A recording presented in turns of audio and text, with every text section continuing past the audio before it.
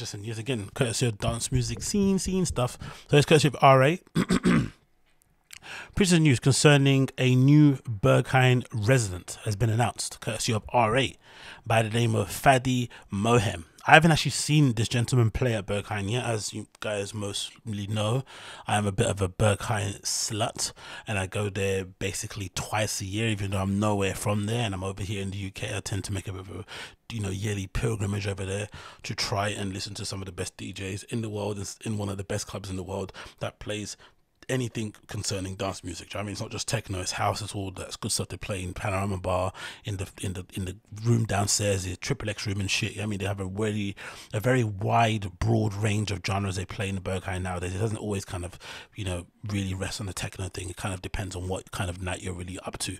But it seems like ever since they reopened post-pandemic, maybe because of just circumstances and because the world has changed, they basically, it looks like we're prioritizing a lot of their kind of friends and family. I wouldn't say only people that are based in Berlin, but it seemed that they were really pushing to have a lot of people who are basically part of the local community, a lot of people that are part of the extended regulars kind of universe that basically populates the majority of that club, which is quite nice, right? A lot of the people that you see queue up in that guest list queue, some of them are obviously friends of DJs or friends of people who work at Berghain. A lot of those people are basically regulars who basically get the opportunity to put their name on the guest list, so they can kind of have an advantage to kind of get in early, or they get in a regular queue and the bouncers recognize them and they always kind of let them in also. So that's pretty nice to see going forward. But there has been, I feel like, more onus put in a lot of the resident DJs and more onus put in just promoting the local friends and family. And I feel like this year, bar none, has seen probably more announcements concerning Berghain residents than I've ever seen in my life. Maybe because beforehand it wasn't as a popular of a space, and people, maybe because the whole social media night clubbing or clubbing scene is not as big as it was prior. But I don't think I've heard as many announcements from Berghain concerning residents than I have beforehand, because I remember, I forgot who the lady was before. Who was it? There was two ladies that got residencies beforehand, and then now there's this guy called Fadi Mohem. The ladies before, I think it was Lakuti before Fadi Mohem, and there was another lady too, I forgot her name, who's got the residency recently. So it's pretty nice to see them pushing this. And I think also for guys like myself, guys and girls like myself who are kind of up and coming DJs who will eventually love to get the opportunity to play in Berghain once, or have the opportunity to become a resident maybe sometime in the future, it's nice to see that they are giving kind of newer people in the scene an opportunity to become resident. Even though someone like Lakuti is somebody that's been fairly established in the scene, I still feel like she kind of started quite late in life and is kind of new in general. Maybe not to the kind of the people that are in the know that know what's up, but she's still a fairly new kind of quote unquote face. And I feel like all three of the ones that have been promoted to residents so far in Berghain are fairly new faces. So it kind of gives the people coming up like myself encouragement that you could also make it. And I guess if you're even, forget me because I'm in London and I'm all the way over here, but I guess even if you're from there and you're familiar with these people, you've raved with them before, you've seen them out and about, you bumped into them at record stores, it's pretty nice and reassuring to be like, oh cool, it's not as far away as I think it is. Because I think I mentioned it plenty of times on here, but I've basically said I think me trying to pursue this DJing thing is mostly because it's one of the best hobbies in the world, and it'll be nice, it'll be amazing, and it'll be so kind of, it'll be the biggest privilege in the world to be able to turn it into a professional gig. But it's also because I just love clubs. I love to be able to play in some of the best clubs in the world that I've kind of visited over the years, such as Robert Johnson and the like. That'd be great to kind of see them, and I would have liked to have played in a place like this school, but obviously it closed down. That was a real shame.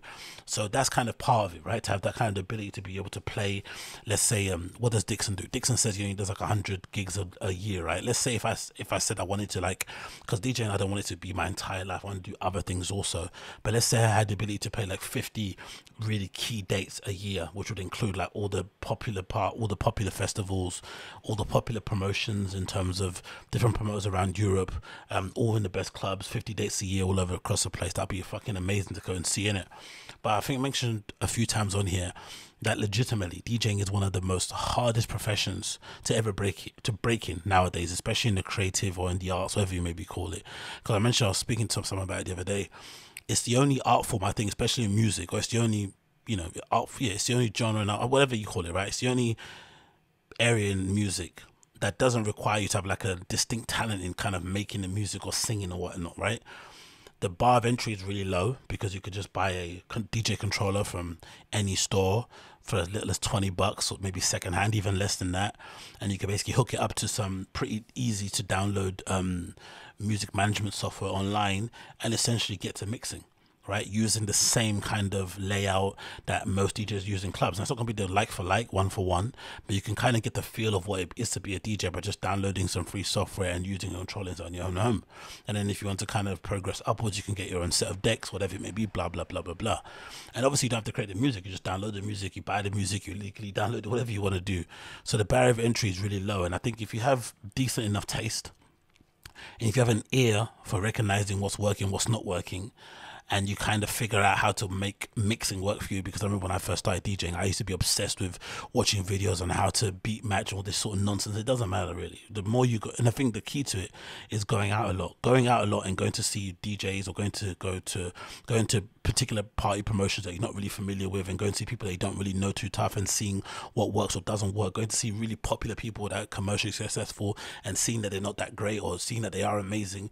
Those are things that will open your eyes. And one thing it did open my eyes for me was that it made me realize quite soon when I got started in this scene was that mixing was never important. The most important thing was to have good taste and to have the ability to sequence your set properly. In the same respect as an album, it's all well and good having your album mastered to perfection, but if the sequencing is all fucked up, it doesn't really matter very much. I mean, some of the best albums in the world aren't really mixed that well, but the sequencing is just impeccable. Each song kind of fits after each song, and I think the same thing goes for a DJ set. And so basically the barrier of entry is really low. Everyone can get involved. Cost of entry is basically peanuts for the most part.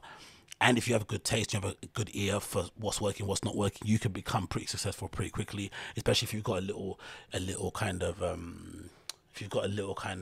thing that you use, that you kind of lean into, whether that is you're really attractive, whether it's you've got like an interesting face, whether you've got a cool bit of style, whether you dance a particular way behind the decks, whatever it may be, interesting name, interesting background. If you've got that kind of thing on top as well, you can make it work pretty quickly for yourself. But again, it's still difficult to do.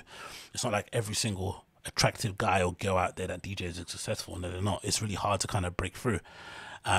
So when you do see people breaking through, it kind of gives you some level of encouragement. Okay, cool, he did it, so I can do it too. Because like I said, it's a brutal career to try to pursue. It really is difficult, especially when you're starting, because especially in the UK, there's not many places to play if you're just getting started. It makes sense as well, because not a lot of clubs want to take a chance with somebody they don't know. They don't want you to chase away with the punters. They don't want to hire you and pay you money and you don't bring anyone through the doors.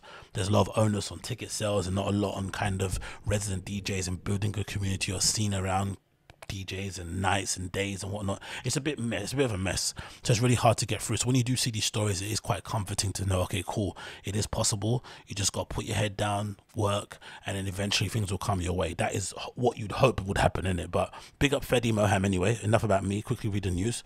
It says here, Berghain new resident Fadi Mohem. There you go. The news was confirmed earlier today, July 25th, by the Berlin club in-house booking agency Ostergut, which now represents Mohem. He's the latest addition to the roster, which follows the likes of Lakuti. As I said this year alone, it was Lakuti, Sedef Adassi, and Jacko. Born on the outskirts of Berlin, nice again, a local person playing there, being a resident. Mohem began his making waves as a producer in 2017, which he debuted his EP called, his EP landed via Work Records. Since then, he's also had records out on whatever that word is, Spandu, Clockworks, and plus collaborative EPs with Rod Had and most recently Ben Clock. So loads of Berlin alumni he's been established with.